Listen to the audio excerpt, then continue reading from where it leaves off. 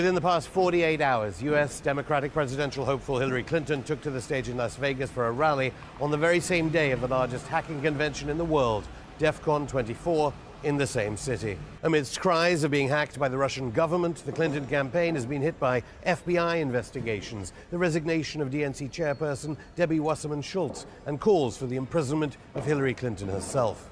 This all due to the WikiLeaks of thousands of personal emails from Clinton's account, separate to the one she should have been using on U.S. State Department servers. But could there be more that could put the presidential candidate behind bars? I'm Afshan Rattansi. This is Going Underground outside the Ecuadorian embassy in London, where WikiLeaks founder Julian Assange has been arbitrarily detained by the British government for 4 years. We asked Julian Assange whether he has the email that could put Hillary Clinton in prison and talk about whether the next leak could change the outcome of the US presidential election. That's all coming up in today's special edition of Going Underground. Julian Assange, thanks for agreeing for this interview. Aren't you worried that you're on this channel RT after being accused by Hillary Clinton, basically, of working for the Russian government? We know Russian intelligence agencies hacked into the DNC. WikiLeaks is now publishing all the hacked emails. I don't think WikiLeaks can be constantly worried about PR. I've been called a Mossad agent. It got so bad, in fact, that the ADL, the Anti-Defamation League, had to put out a press release denying that I was a Mossad agent. I'm not sure actually that's particularly helpful. A cat torturer, a CIA agent, etc. So it's expected with our publications. Russia has been brought up by Hillary Clinton, most recently, just a few days ago on Fox. So I think it is necessary to address what WikiLeaks feels is its perception of its own publication to the RT audience. Everyone accepts that the emails that we have published, the 20,000 DNC leak emails, are completely accurate. So no one is saying, no, I didn't say that in this email, it's a fabrication, etc. That's accepted. It's not surprising that it's accepted because WikiLeaks has a 10-year publishing record where we have never got it wrong. That's an impressive business. It's also why we take a while to publish what we have, because we want to keep that perfect record. Now, given that the real source is known, in this case, it is the DNC, it is Debbie Wasserman Schultz, it is the Louis Miranda, the head of communications. We know they are the original source. So there's quite a difficulty in the Clinton campaign to try and outmaneuver the publication. So the content itself is unquestionable, so instead you have to bring in some other actor.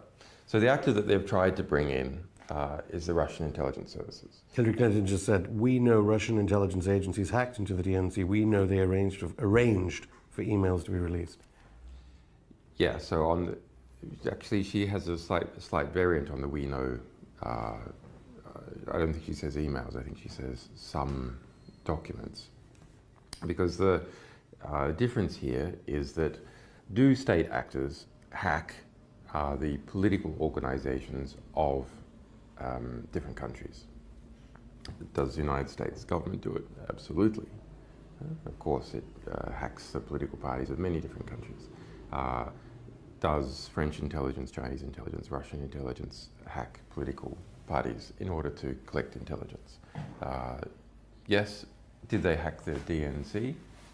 Has at least one state actor hacked the DNC? If you read very carefully, they say it's been hacked many times over the last 2 years. And our sources say that the DNC security is like Swiss cheese. The DNI, the Director of National Intelligence of the United States, several months ago said that both the RNC, the Republicans, and the DNC were being attacked by a range of actors, from philosophical opponents to states engaged in espionage. Now, the head of the DNI, James Clapper, who's responsible for all US intelligence agencies, he's the boss of the CIA. If anyone knows what US intelligence agencies he knows. And on Friday, he had to come out and say that there's a lot of media hyperventilation, that they have no idea as to what motivation is, even if they did know who it was. So that's the head of the DNI dampening down ideas that they know who it is.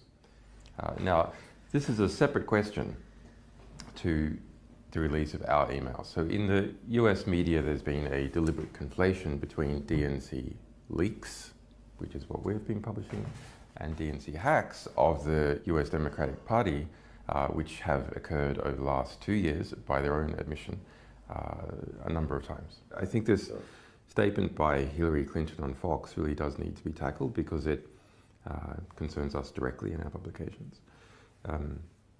What she is attempting to do is to conflate our publication of pristine emails.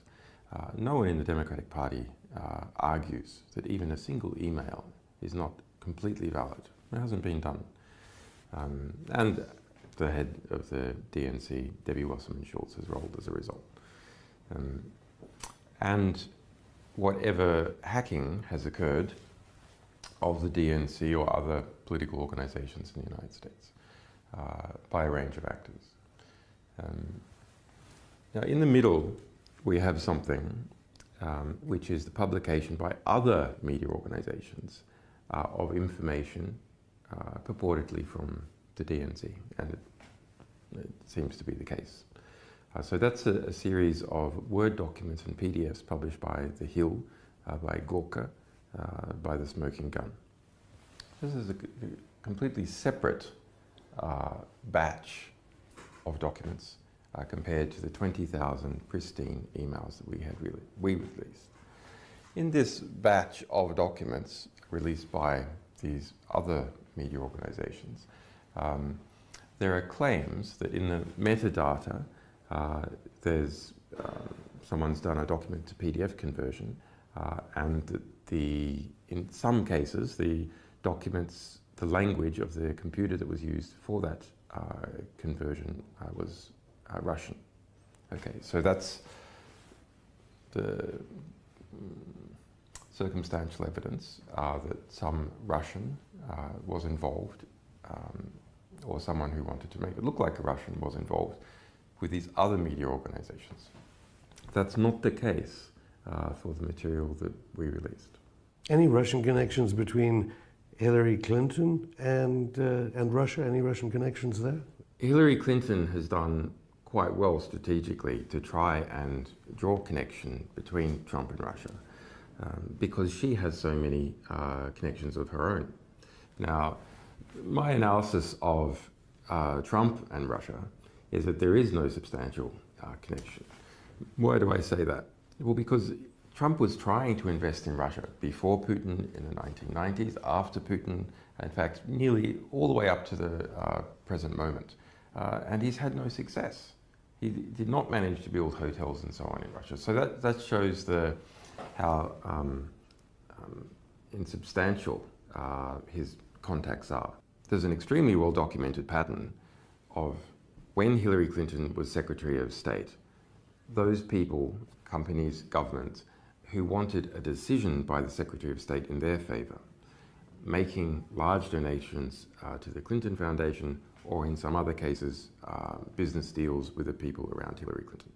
Now, one particular instance is the approval by Secretary Clinton of selling 20% of the US uranium reprocessing rights to a Russian company to be exported to Russia. So at that time, a large donation was made by those Russian interests to the Clinton Foundation. In addition, Clinton's campaign manager, Podesta, was on the board of a company called Juul Unlimited.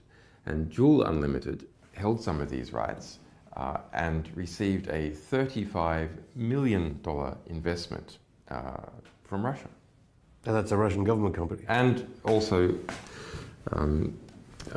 Russians were on the board also with Podesta. So the kind of email revelations from WikiLeaks reveal that Hillary Clinton is a Kremlin stooge. I wouldn't say Kremlin stooge, but there is a much deeper connection on record with Hillary Clinton and Russia than we are presently aware of with Donald Trump. Well, some journalists would argue that it's actually the subject of the revelations that's more interesting to the American voter about the election, while the media, of course, is fascinated about whether the Kremlin is working with you, whether you work for the Kremlin, basically. No, but it's very. I think it's a genuine question. You should ask the sources of information. The least, however, in the case of WikiLeaks publications. Why do I say that? Well, the principal reason why you want to know the source of some statement is to understand whether it's true or not. It is a big issue in the case of other media organizations who are simply making claims and not publishing original documents. I'll give you an example. A very, very interesting example. I've done some research on the Turkish coup. Okay. Now, it's not spoken about in the West, but within Turkey, the Turkish newspapers are publishing elements of a theory that the United States was directly involved in the coup. The US intelligence backed Fethullah Gulen, who's based in Pennsylvania, as the head of the Gulen cult that has been implicated in the coup. In fact, according to the Turkish government, is the leading actor in the coup. He's wanted by President Erdogan. Yes, and they've put out an extradition request and so on. But one of the key independent points of evidence, not coming from an interrogation in Turkey where people might have been placed under duress, is that in the middle of the coup, NBC published that Erdogan was on his way to Germany to seek asylum. And they say this was told to them by a US military source. So what the hell is going on there? Because that went all the way around the world and was used to further the chance of the success of the coup within Turkey. Because if the president has fled, then he's lost control. NBC, a close supporter, so Trump supporters would say, of Hillary Clinton. So would a Hillary Clinton presidency endanger the NATO alliance and the ability to store American nuclear weapons at Incirlik Air Base and use it as a base to bomb Iraq and Syria under Hillary Clinton? Well, I think either government is potentially a problem because of, I mean, that coup was in Turkey very serious business. Hundreds of people have died. About 100,000 people have been fired or arrested in the post-coup purge. In it opportunistically in some cases of political enemies of Erdogan, in other cases trying to purge the society of the Gulen movement. Because the Clinton Foundation's major donors include members of the Gulen movement that Erdogan says were responsible for the attempted coup d'etat. Right, so I mean, Erdogan's going to look at that and treat Clinton suspiciously. But I mean, you know, regardless of who becomes president of the United States, you have an extremely large bureaucracy, intelligence bureaucracy, that has its own mind in things. So he's going to look, unless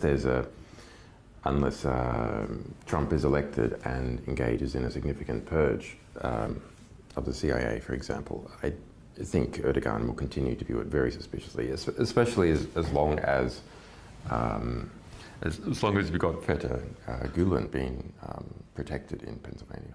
Julian Assange, thanks. We'll have more from Julian just after this break.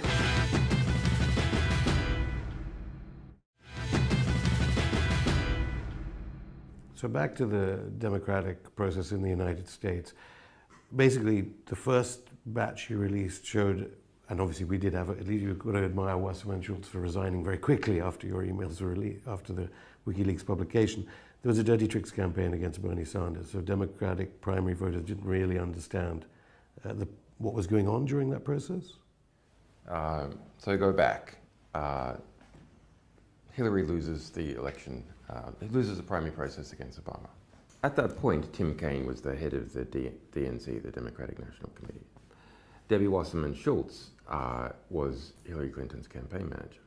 So then some kind of deal is done whereby Debbie Wasserman Schultz becomes the head of the DNC and Tim Kaine steps down. Now, if you're Hillary and you're thinking strategically that you're going to run again in 4 years or 8 years, to have your campaign manager as head of the DNC, controller of the, if you like, the regulator who's regulating the nomination competition, is a huge strategic advantage. Okay, so now let's wind forward, and the 20,000 DNC leak emails that we released. Okay, so they're from Debbie Wasserman Schultz, head of the DNC, and 6 other prominent people, finance, communications, and so on. And so what they show is that within the DNC, there was a unity of the most senior people, including Debbie Wasserman Schultz, to act against Bernie Sanders in the nomination process and for Hillary Clinton. Now, in what particular actions were performed? Well, there's a lot of discussions. There's discussions about we can use a captive reporter and push out the fact that Bernie Sanders might be an atheist and not a Jew, and this is going to cost him in the South. And where MSNBC, on its most influential morning program, Morning Joe, was defending Bernie Sanders, then Debbie Wasserman Schultz called up the president of MSNBC. Amazingly, this is not reported in the US media. It is reported in the US media that they called up Chuck Todd, who's the host of Meet the Press. Okay. Something much more serious is not reported, that Debbie Wasserman Schultz herself personally called up the president of MSNBC to apply pressure in relation to positive coverage about Bernie Sanders on Morning Joe, their big morning TV program. Okay. Then to my mind, what is the most serious from an evidentiary point of view? It is the communications director, Louis Miranda, making an instruction to his staff to pump out a black propaganda story against Bernie Sanders, saying that his supporters were violent, and to put this out in a, quote, unattributable, unquote, manner. Why do I say that is the most serious? Because it is an instruction given through the chain of command to staff. It's not a discussion. It's not any one person calling up another person. And it is to depict Bernie Sanders supporters as violent. So that is not just a critique. That is not just to give Sanders a break here or make things a little bit harder for him there. It is to demonize a Democrat in the eyes of the public. So the Democratic Party demonizing a Democrat in the eyes of the public through covert means. Well, there is no way, presumably, Hillary Clinton can win if there is a link between Hillary Clinton and ISIS-Daesh. Now, I know your WikiLeaks is reviewing all these different emails. You have so many of them, and you need to look at them and who they can damage, who they can't, all sorts of things WikiLeaks does before releasing them. President Obama is now bombing ISIS-Daesh positions in Libya, so it's reported. Did Hillary Clinton use Libya as a conduit to sell arms to ISIS-Daesh in Syria? The US government, at the time that Hillary Clinton was in charge of foreign policy, did use Libya as a conduit to get arms to jihadists in Syria. That's well established, not just by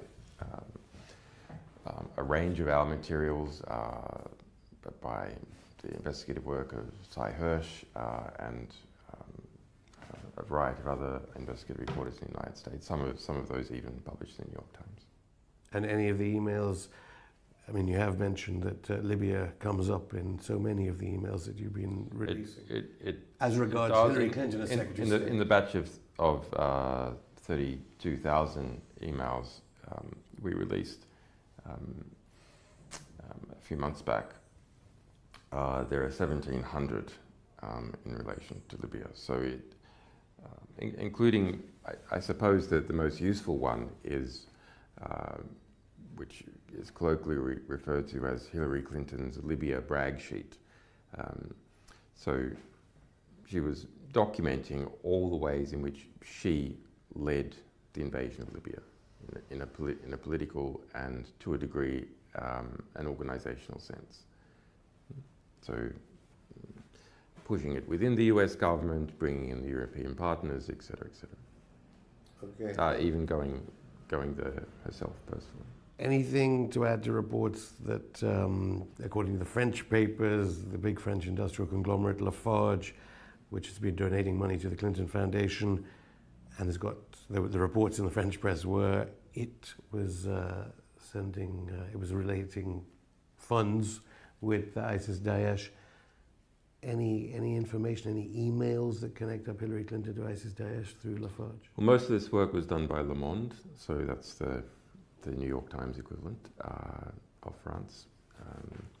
And so what they show is that Lafarge, which is a giant, amongst other things, a giant concrete company, transnational concrete company, was involved in Syria. There's, interestingly, more than 350 Lafarge-related emails in our Syria emails release. So that's 2 million emails that we published about Syria, including the personal emails of the President Bashar al-Assad.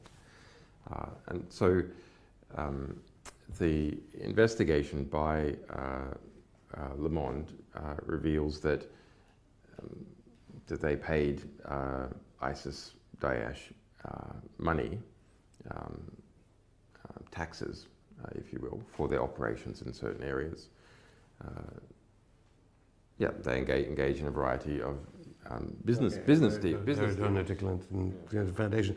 We're waiting. And Hillary Clinton's involvement is that money from Lafarge in 2015 and 2016 went to Hillary Clinton Foundation. So that's recent. Now you ask, well, why let's go to Hillary Clinton Foundation? Actually, there's a long-term relationship between Lafarge and Hillary Clinton.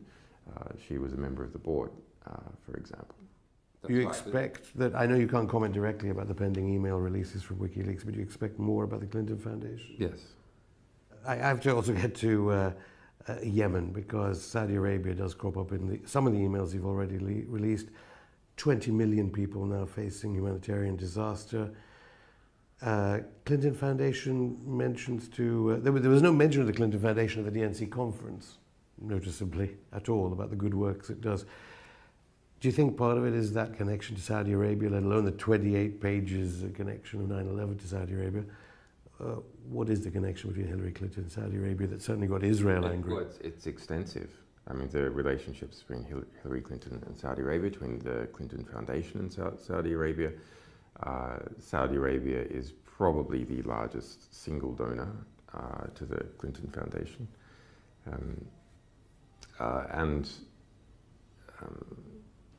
You can see Clinton's arms export policies while she was Secretary of State, favoring extensively Saudi Arabia.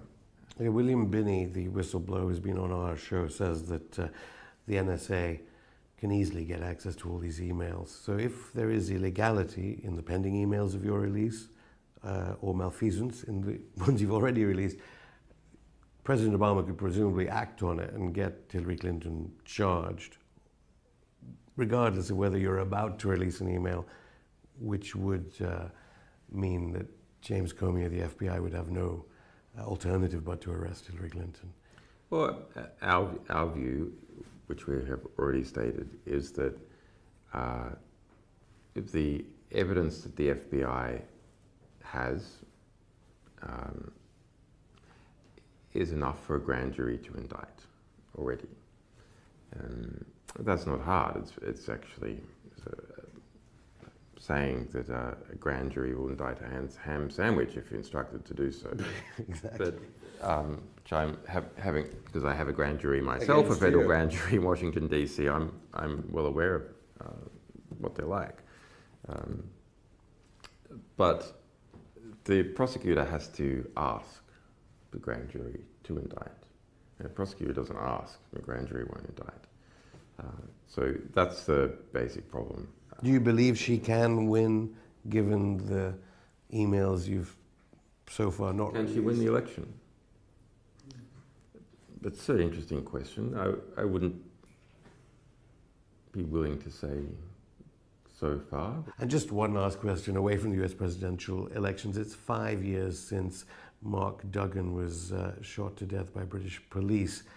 Of course, Black Lives Matter in the United States has come to the fore partly because of evidence gained via technology, mobile phone footage. What message would you have for Black Lives Matter, both in the United States and here in Britain? Well, it's transparency. I mean, the transparency in relation to DNC League, which took the head of Debbie Wasserman Schultz, head of the Democratic Party, that came from us presenting to the public pristine, original documentation of what people were doing. And the Black Lives Matter movement has come up, yes, by hard work for activists, but the core of what is driving it is footage that is undeniable. That everyone, it's not a matter of do you believe the police, do you believe the friends of the person who was shot, the witnesses. No, there's undeniable footage of exactly what has occurred, and that is not only stimulating parts of the black community. I think the black community has understood this for all too long, actually. But it's stimulating enormous acceptance and sympathy outside the black community because their argument is proven. Julian Assange, thank you. You're welcome.